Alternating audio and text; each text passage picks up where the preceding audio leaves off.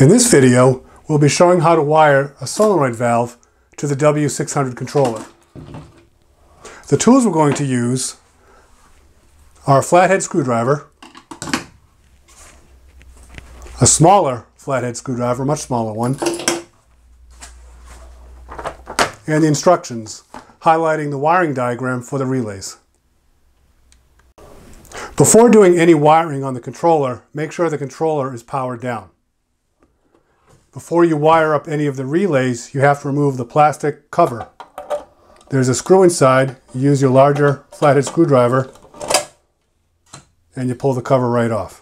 Let's take a look at the wiring diagram inside the instruction book for the W600. Here's a solenoid valve. You have one wire going to R1 on normally open, another wire going to the neutral on TB5, and then if there's a ground, it'll go to TB4. Inside the controller, you'll see R1 and the normally opened. This is TB5 where the other wire goes, and the ground goes on TB4.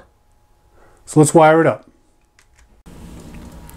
The solenoid valve we'll be using has 3 wires.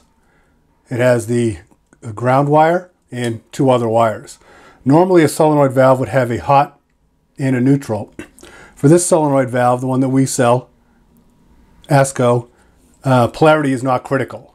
So there is no designated hot or neutral wire. So we'll just wire this up into the controller. Here's a closer look inside the controller where we'll be wiring the solenoid valve. One of the wires will be going to the normally open of R1.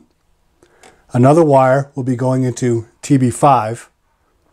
And the ground will be wired to TB4.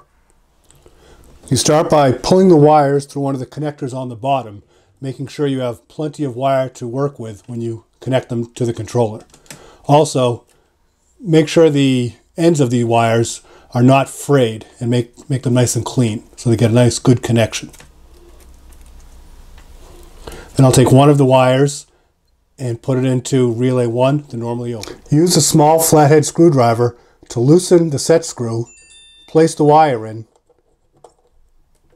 and then tighten it down, making sure you have a good firm connection.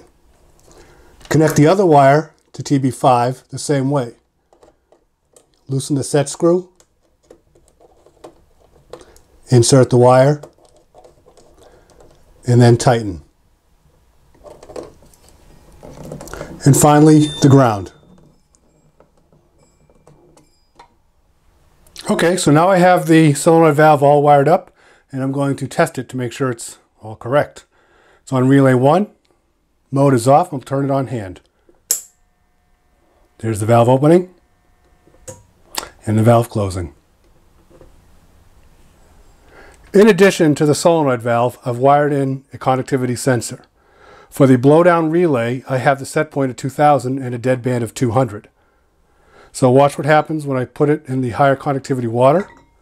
The conductivity goes over 2000 and the solenoid valve turns on. And what it does is it blows down the tower while adding fresh makeup water. That lowers the conductivity until it gets below the set point minus the deadband, and you can see it actually went below 1800 and now it's above 1800, but the relay is off. So that prevents chattering. So it works.